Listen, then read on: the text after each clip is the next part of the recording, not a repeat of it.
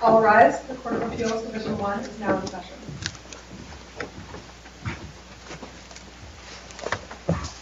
Thank you. You may be seated.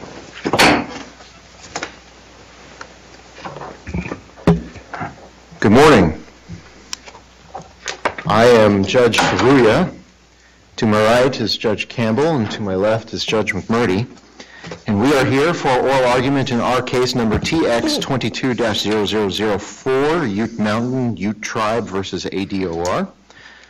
As you may know, we have reviewed the record and we have read the briefs. We also record and live stream these proceedings. So please give your name and the name of your client before you begin. You have a maximum of 20 minutes per side, although you are not required to use all of that time. We do require you to keep track of your own time, and the clocks on the podium are there for that purpose, but they also include any time that you wish to reserve in rebuttal. You'll have to keep track of that on your own. As I mentioned before, we have read the briefs, we studied the record, we have visited in conference about this case, and please bear that in mind through your arguments. And with that, you may proceed.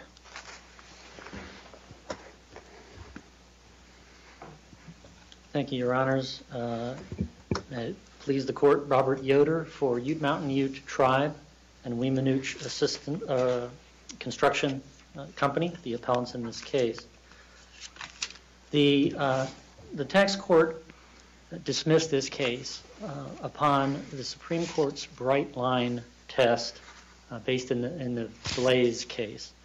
The department argues, and the tax court agreed, that if the contract is between the federal government and a non-affiliated Indian contractor, the contract is subject to state tax. The department contends that this is based solely on the identity of the contracting parties, and that imposing this bright line test precludes relief under any other theory, including TPR 95-11 or estoppel. We urge the court to reject the reading of both of these, both the reading of Blaze and TPR 95-11. While Blaze establishes a bright line test precluding claims of federal tax immunity, it offers guidance as to whether appellants can satisfy the requirements, or it offers no guidance, rather, as to whether appellants can satisfy the requirements of TPR 95-11. Counsel, TPR 95-11, what is the basis for that authority? I mean, you're arguing as if this is an element with the force of law. Is it a statute? Thank you, Your Honor. TPR 95-11, of course, is an administrative ruling, and under the administrative rules, taxpayers are entitled to rely on those rules unless it is amended, modified, or superseded. Counsel, does that also pertain if the administrative ruling is simply illegal? Well, under the administrative rules, taxpayers are entitled to rely on those rules, until modified. Of course, with regard to 95-11, the Department of Revenue had 23 years to modify it if they believed it to be illegal. In this case, that was never done, and in fact, this year they issued TPR 92-1, which is substantially identical. So the department must not think it's illegal, or they wouldn't have reissued it again. And of course, the legislature last year adopted a statute, 42-5122, that is also substantially identical. So at this point, we've got 23 years worth of history of TPR 95-11, its successor now 92-1, and a statutory iteration of it, all with substantially identical rules that would favor appellants in this matter. Right. I don't know that I'm quite satisfied with where your answer took me. Do I understand you to say that if the legislature doesn't have authority or hasn't issued authority to the agency to propound a particular tax, okay, to give, in this case, a particular exemption, and yet the agency, ADOR, propounds a regulation that can be read to give an exception that the legislature has not enacted. Am I understanding you correctly that your position is that notwithstanding the agency has no authority, no statutory authority to make an exception, no sui generis authority to make an exemption itself, that notwithstanding that, taxpayers can have that exemption, that's virtuous? Is that your argument? Your Honor, my argument would be that the taxpayers are entitled to the relief and to rely on that relief, even if it's not a statutory exemption or the equivalent thereof, which we don't argue it is.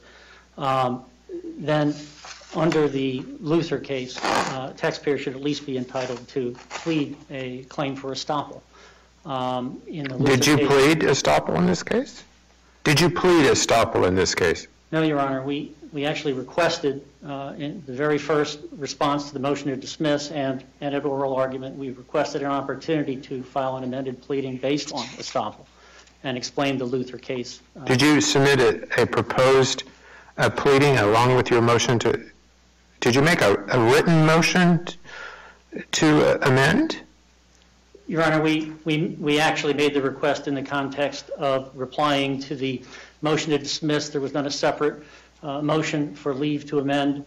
Quite frankly, the way the timing of this case worked out was we weren't even aware that there would be Rule 12b challenges, of course, until we received the Rule 12b motion. We promptly responded back saying that, one, we disagree with the motion, two, in the event that the court would agree with the department's position, we would request an opportunity to file an amended pleading.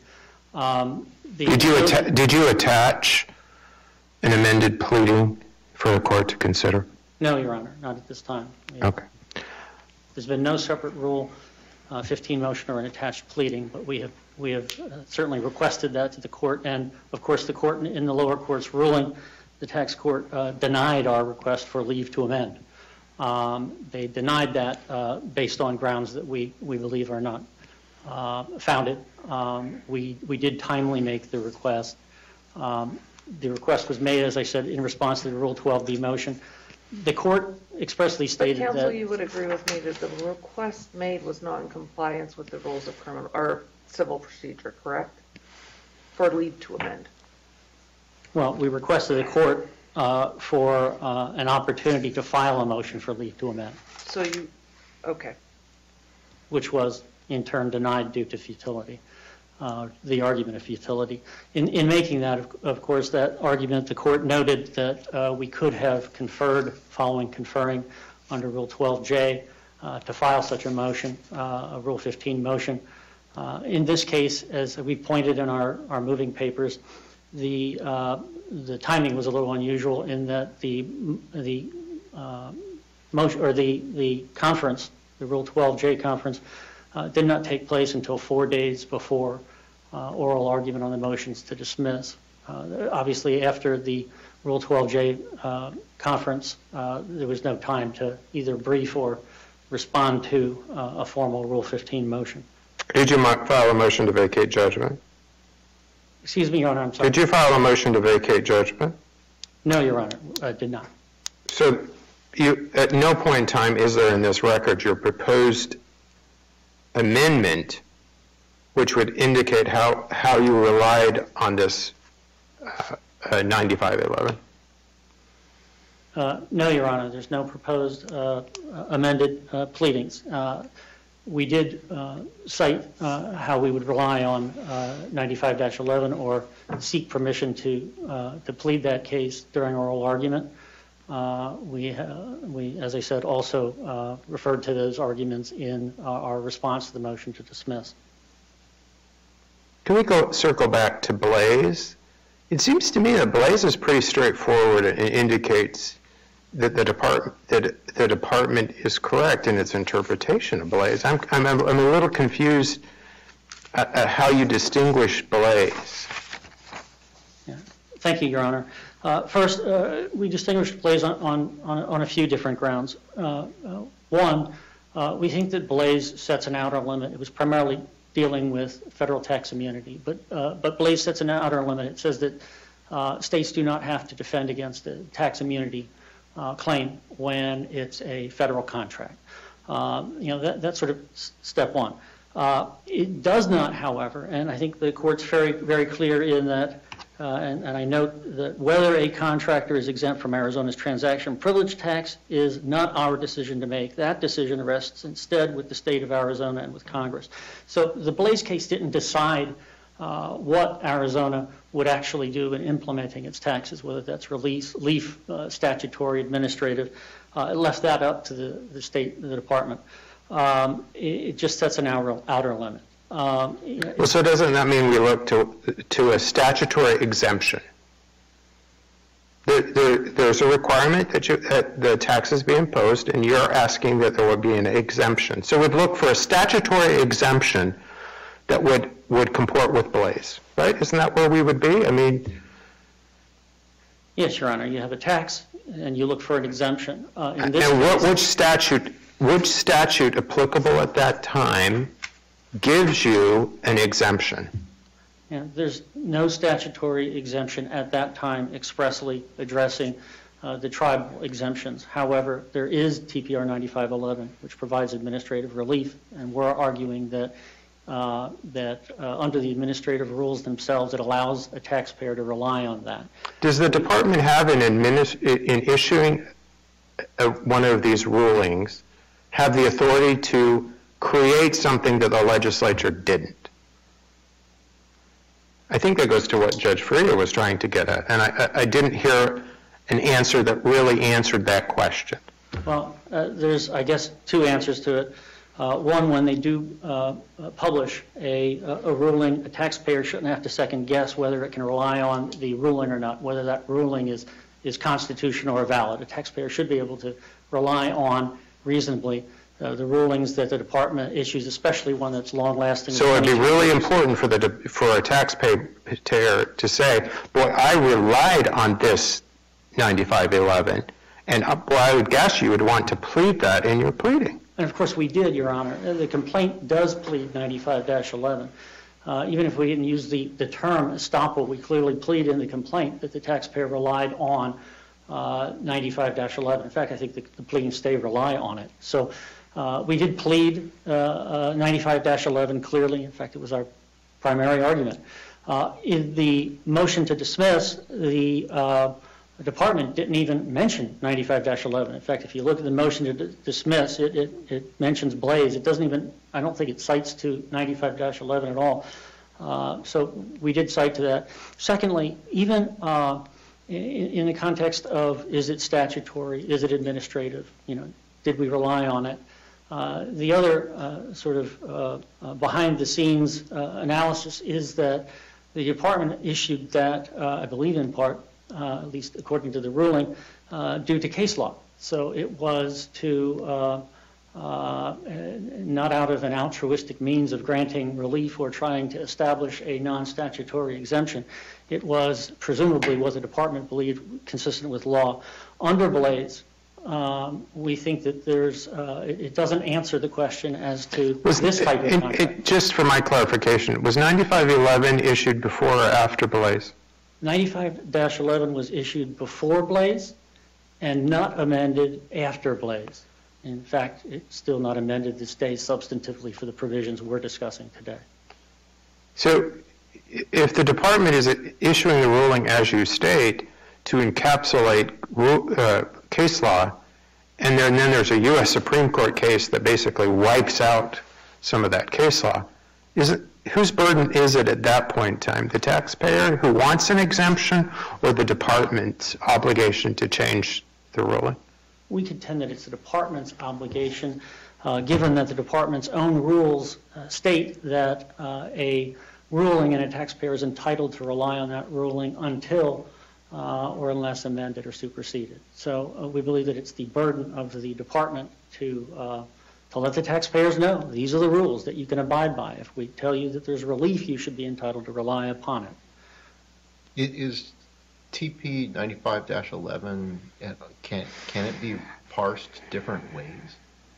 Is it not possible to construe that as interpreting that statute as, hey, it's, the exemption is when there's a contract with the tribe itself and not fiduciary or a non-Indian doing business on the tribe? Is it not possible to read it that way?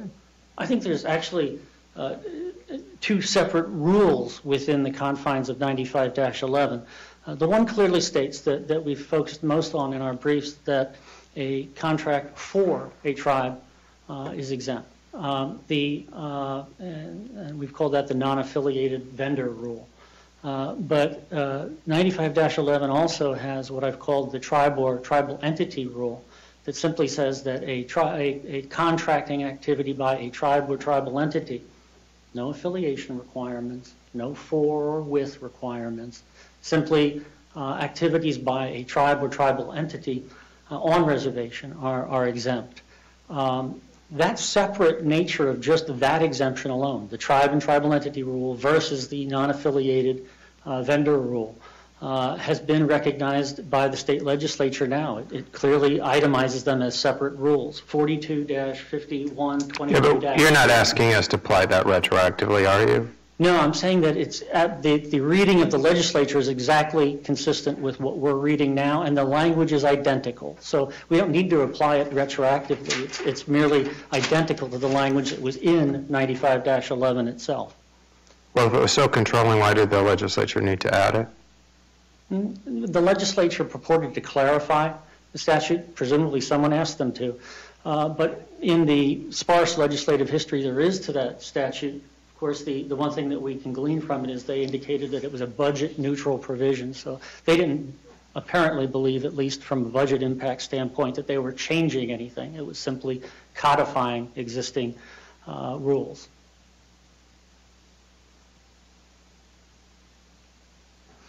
The sort of the remaining items then that I would focus on really are that there is an exception to Blaze. Blaze is not without limitations.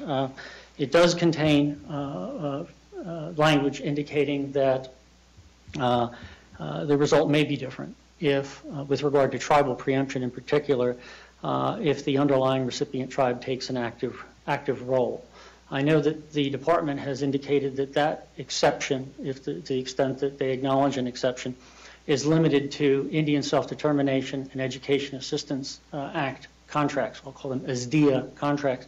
But the Blaze case clearly does not go into that level of detail to show. There's no indication that they were issuing a broad sweeping rule that says the only exception to when we will allow BRCA balancing or preemption analysis is when there's an ASDEA contract. I think it's more reasonable to read the Blaze opinion that the real focus was when there's planning, conducting, or administering of contracts, that active. But there are no facts to back that up in Blaze.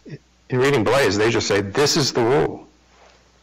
And actually, and they announce a bright line rule, Your Honor, and that's correct with regard to extending the New Mexico case for federal tax immunity. And they said they've never applied balancing to override the federal tax immunity doctrine in that context. However, they said that they go on then at the very last part of their decision, really, that, as I know you've read, that doesn't leave a tribe without options, that a tribe that plays a more active role, that they've got no occasion to determine how that may impact their analysis for tribal preemption down the road. What we're saying is here we are down the road, and in this case, it's very distinguishable from the facts in Blaze. I know that the department argues that Blaze is materially identical. Not really the case. In this case, we deal with federal trust responsibilities. We deal with tribal core sovereign resources, land and water resources, and the preservation of those assets, core assets for the benefit of the tribes.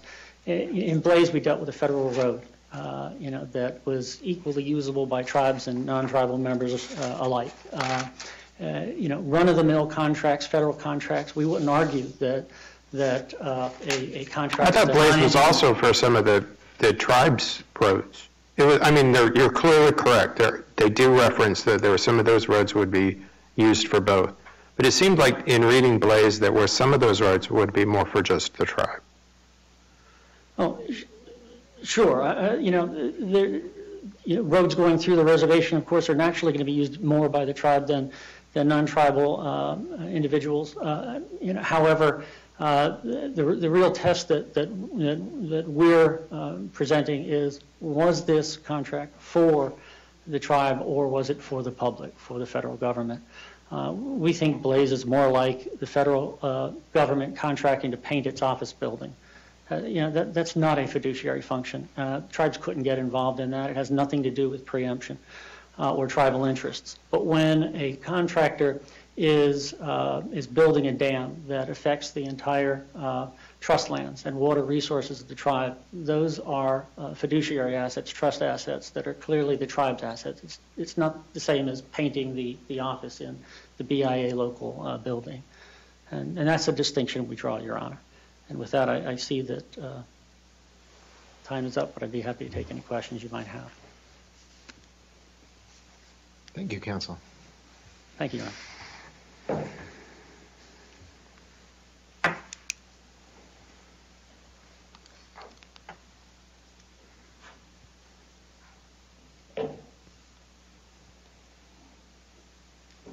May it please the Court, I'm Kimberly Seigan and I represent the Arizona Department of Revenue.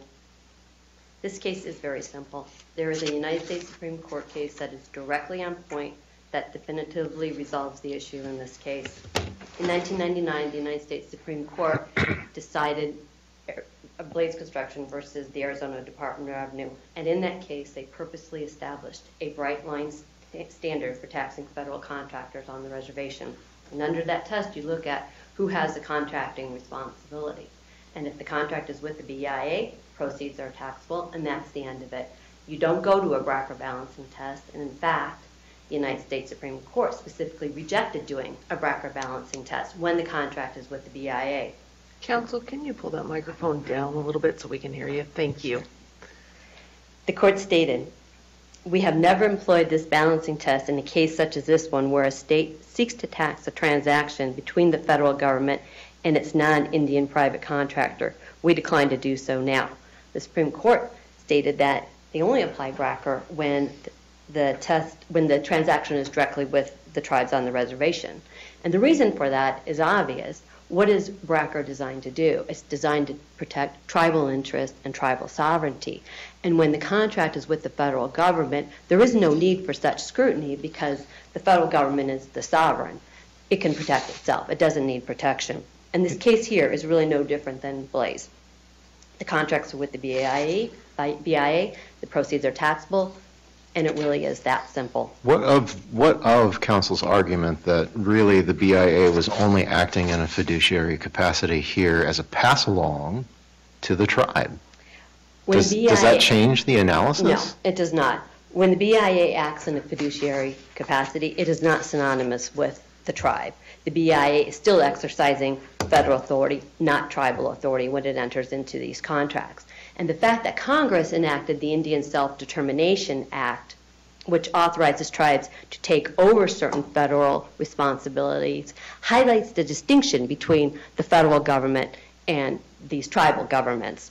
When the tribes do assert their sovereignty and they take over these responsibilities and they themselves enter into the contracts, then implied preemption principles apply. But when it's the federal government that does so, then it's Congress that can and will decide whether a state tax on its contractor so interferes with its projects that it needs to exempt them. In the 20 years since Blaze, Congress has never acted to exempt these kind of contracts. Counsel, can we briefly segue into this estoppel argument and the leave to amend? Had they properly pled in the lower court for leave to amend the complaint and attached an actual complaint alleging estoppel? They have not. But had they? How would you address that argument? It would not have made a difference. Like I said, there's a United States Supreme Court case that is directly on point. And for estoppel to apply, there must be reasonable reliance. And here there just isn't any. But what about 9511? I mean, isn't 9511 there to encapsulate a Bracker? The ruling does not,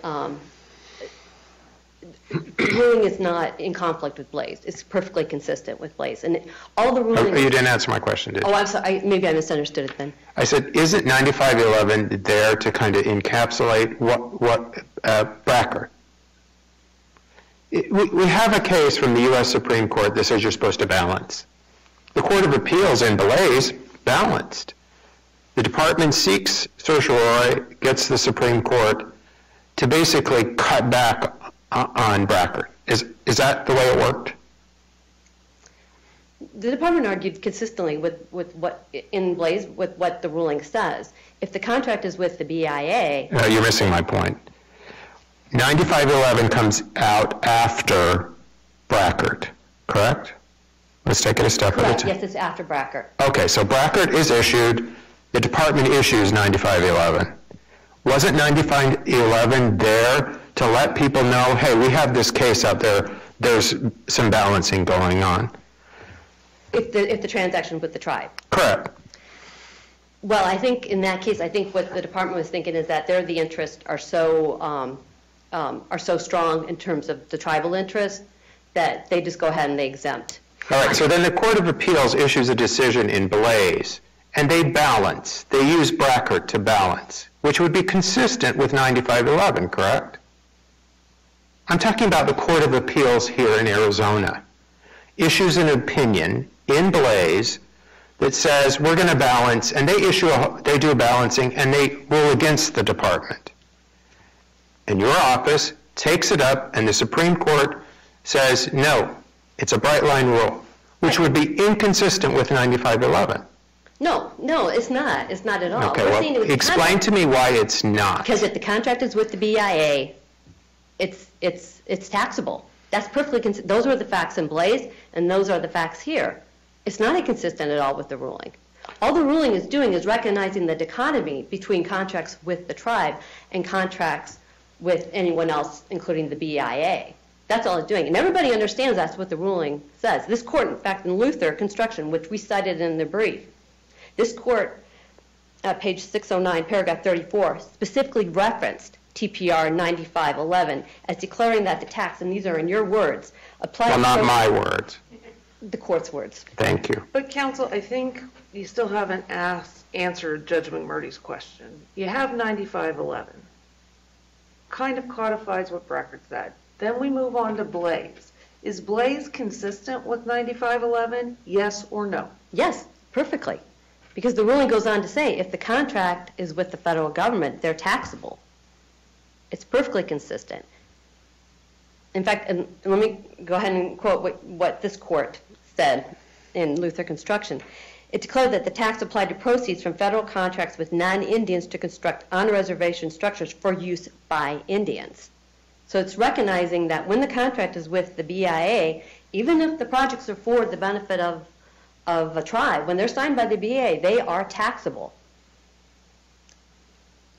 Not only did this court understand, also the contractor and Luther also understood, because this court recognized that once the department issued that ruling, the contractor resumed its practice of collecting tax on its contracts with the BIA. So the department in Blaze, it's totally consistent with what is going on in the ruling, because it's arguing that it's the signer of the contract that makes all the difference, and if the contract is signed by the BIA, they're taxable. The federal government also recognized that the ruling is consistent with what the department is arguing in Blaze. In Blaze, before the United States Supreme Court, the United States filed an amicus brief in support of the Arizona Department of Revenue, and it also participated in the oral argument.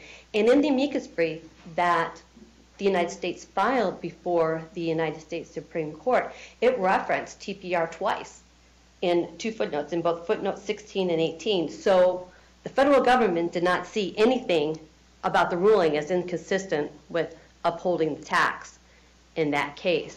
Did the Solicitor General in that case advocate for the bright line rule that was adopted by the Supreme? Yes, and our briefs are all available on the United States Supreme Court website if you want to go. No, I realize they're public records. That's why I was asking. So that the Solicitor General in Blaze specifically argued that TP 9511 was there, and the court. They referenced it, right. It's in a footnote. It's not the main part of their argument. The main part of their argument is who signs the contract. So basically, everyone understands what the ruling is doing. It's just, like I said, it's recognizing the dichotomy between contracts that are with the tribe and contracts that are with everyone else, including the federal government. And it's for that reason that estoppel doesn't apply. You could rely on what a ruling says. You can't rely on your misinterpretation of the ruling. So estoppel just doesn't apply here. So even though and I just want to make sure I'm clear, the pleadings reference reliance, their pleading references reliance on TP 9511, but they don't plead estoppel. Is that correct? Is that your interpretation as well? In the complaint, no, they did not plead estoppel. But they reference reliance, or they reference the TP 9511. As I recall, the complaint cited TPR 9511. I don't recall whether they specifically said that they relied on it, but I do remember they claimed that they had a cause of action under the ruling for, as a separate cause of action under the ruling. And as you recognized, there has to be some sort of statutory authority. The department on its own cannot create an exemption from tax, just like it can't impose a tax. I do want to address one other argument that the plaintiffs brought up.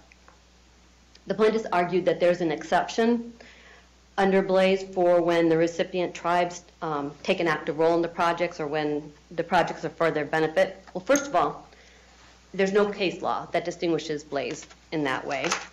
Second of all, it completely defeats the purpose of a bright line test, because basically what the plaintiffs are arguing for is two tests.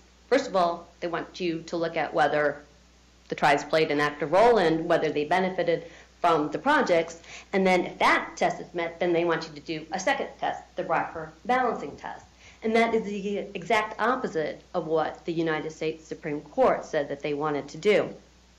The Supreme Court stated that the need to avoid litigation and to ensure efficient tax administration counsels in favor of a bright line standard for taxation of federal contracts, regardless of whether the contracted for activity takes place on Indian reservations. So the plaintiff's position just makes everything very messy. It is not efficient, and it's just going to encourage more litigation.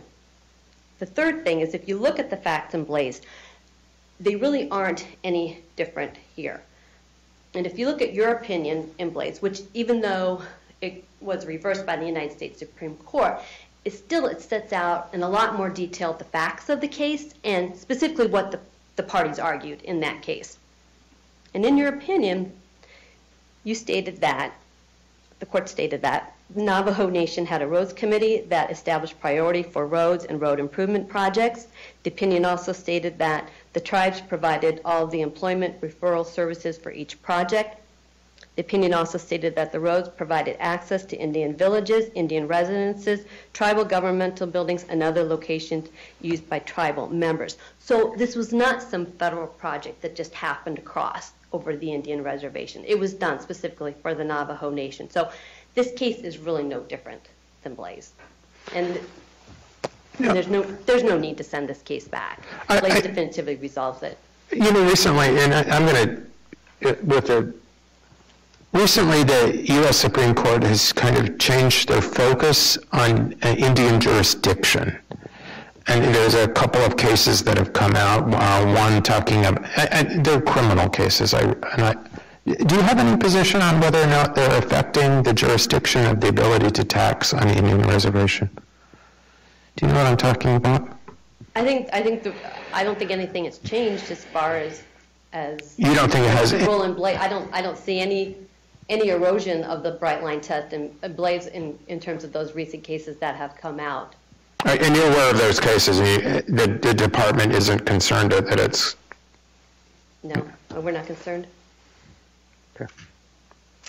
And I don't really have anything else unless you have any other questions for me. Nope.